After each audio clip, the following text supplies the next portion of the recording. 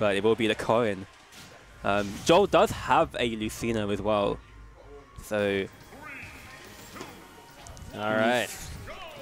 So, I haven't seen the Corrin on stream today, or I haven't seen Joel's Corrin today. I've mainly seen the Lucina. Yeah, he's playing Lucina against me, and did he play Corrin? Was he on the stream before? I can't remember. I don't think so. Oh. But yeah, it will be the Corrin coming out. So I can kind of see what you were getting at with the range there. Oh, but I mean, maybe. Oh. Okay.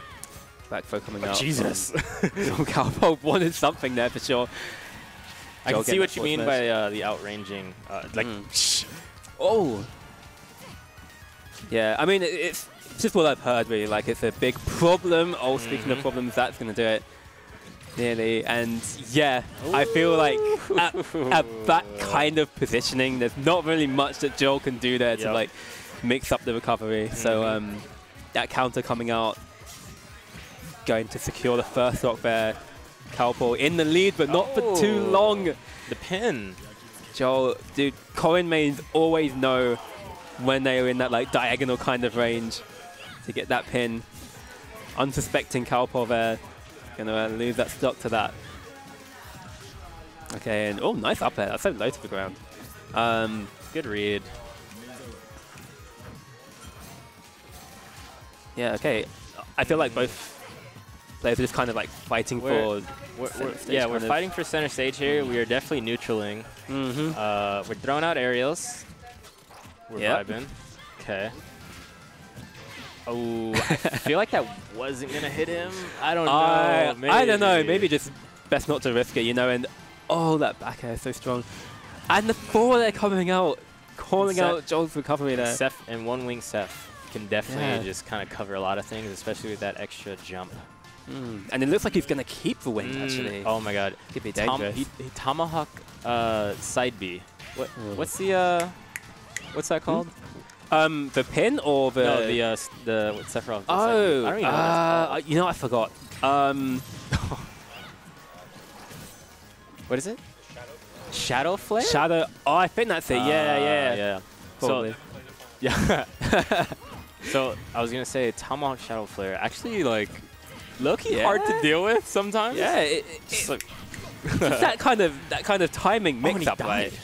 Yeah, 141, 141. That's fine. So Corrin up there being super strong as just well. Need a couple didn't want that though. He did not. Okay, during the roll. Okay, going. Oh, that would have been a crazy reversal if Jole committed. Dude, in a different universe, there was definitely a down air coming out there, yeah. In a different universe, Jole did down air, footstool, down air. For the craziest read. Yeah. Oh. Okay, and yeah, Jole actually getting something going here. You know, Sephiroth likes to be at ledge, but nice kind of back taking the damage right now, and I don't like that at all. I don't know about that. I like it apart from the fact that Corrin counter sends upwards. So yeah, but it'll just send him up. Right? Yeah, like, you know. It's not like the Lucina. Yeah, and this is again starting to look dangerous for CalPol. Yeah, yes. But never mind that four there. Finds the tipper. Tipper fair. It was looking scary there, but clutching that lead out. First game in this best of 5 going to CalPol.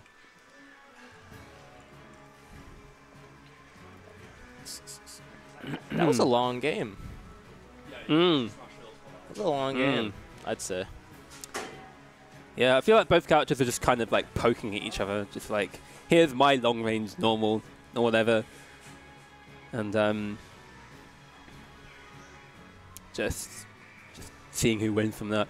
I think CalPol was really able to like kind of call out Jole's like recoveries back to stage. Like we saw that four there on the second stock, just catching that jump, and also on the third stock just kind of catching Jole out before he can make it back to stage. Okay, we're going into game 2. We're going to Hollow Bastion. And right off the rip, we're swinging. Oh, but CalPol kind of... Oh, nice counter. Yep, double. Can we see it again right here, you think? Jump. Well, we'll see. Oh. Okay. Dude, that up B like to stage, that is so good. Because there's very few characters who can actually do anything about that. I was hoping he wouldn't go through the corn. I was hoping he'd charge and go back to the ledge because he definitely would have been shield locked. Oh, and he's getting hit by a lot of counters here, and I hope Jole kind of reads it because it's definitely looking a little, how do you say, like presenting itself way too easily. Showing his hand, I'd say. Yeah, I mean, he wasn't doing that many counters last time, so it's like a kind of different, different mix. Just kind of try out, see if it works. And good up B. Excuse me. Yeah, just yeah, Jole making it back to stage this time. It's a little bit more, making it a little bit more difficult to. Oh my goodness. So Jole dodging that first F tilt, but I was honestly gonna be like, I don't know if he'll dodge that second one. He was dancing way too close there. Doesn't get the punish there. However, that up air is ridiculous. Yeah, Jole is stopped down, but in the driver's seat right now. Just Can Corn really not punish that up B through the shield?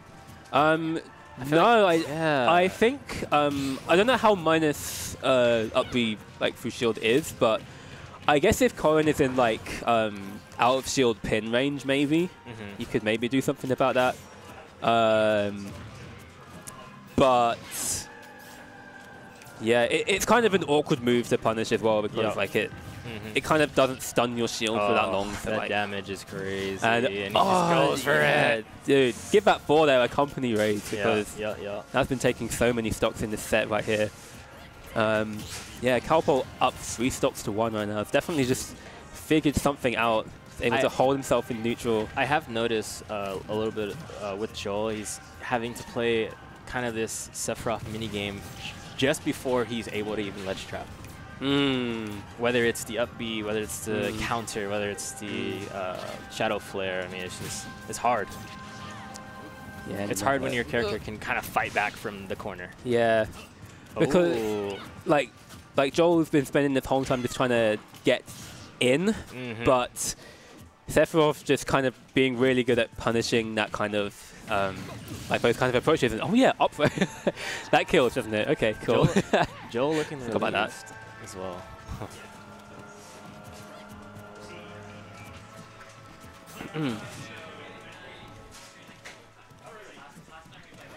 Okay, yeah. So anyway, yeah, Jole stuck on the board.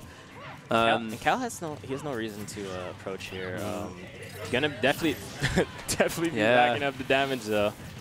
That's the and yeah, Jole falling call out straight into it. He definitely wanted to jump over it, but just he kind of just sent it too. I feel like there were a few times he was just kind of unsure of the. Is it the Giga Flare? I don't know what that is. I think Giga Flare is like. Ambler, we need your knowledge of.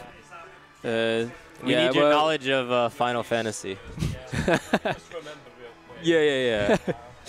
Yeah, it's just Ambler's thinking right now. 1 second. Just diving into his memory, you know. Yeah. Wait, go up. Shadow Flare. No, wait.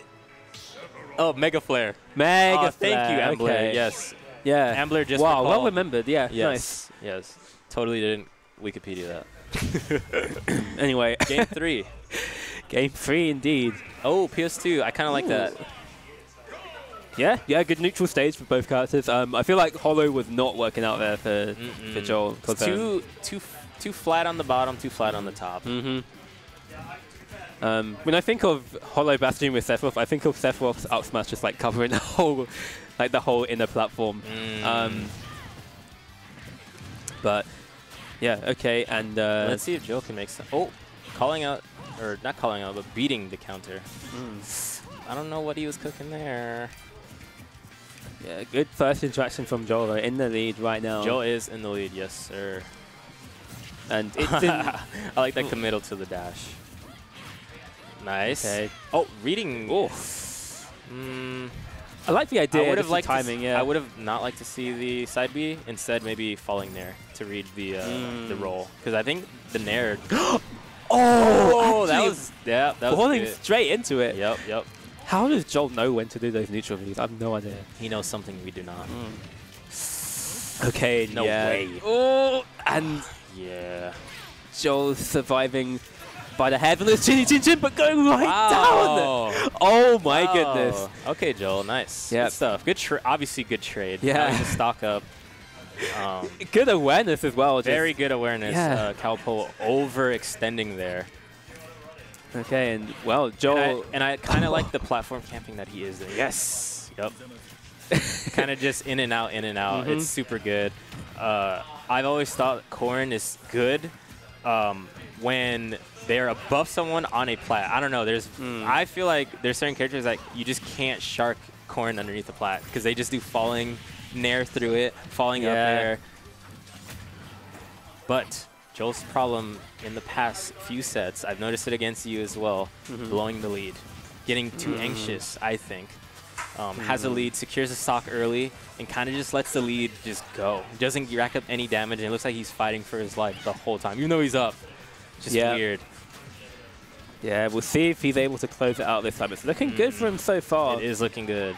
We're seeing a new Jole in this game 3 compared to like games 1 and 2, I think. But now, as you said, like he has to close it out somehow. Got to close it out, Joel. So I'd rather take that fair than a reversal side B or counter. I mean, it's fine. Okay. Ooh, that's fine. That's fine. Yeah. Okay, the fake outs. tomahawk. Yeah. I feel like it wasn't a tomahawk. He actually went for bear, but he just didn't get it.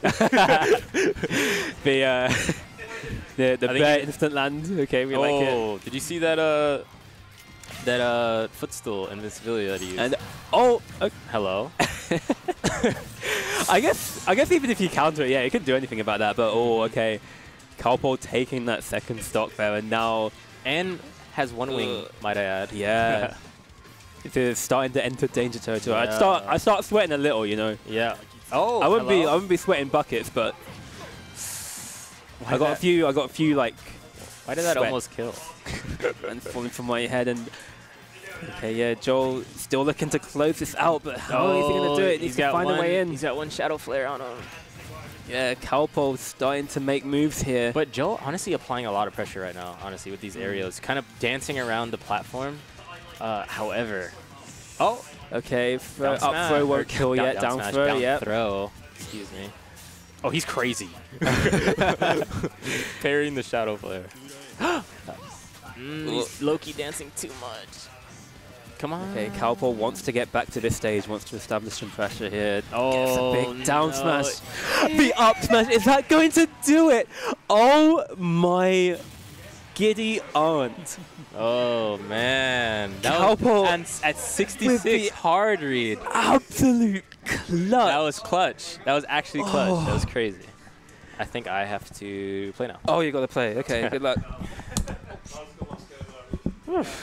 You know, I was only half joking when I was saying, like, could CalPol come back from this, but just absolutely just making it through. Okay. Whew.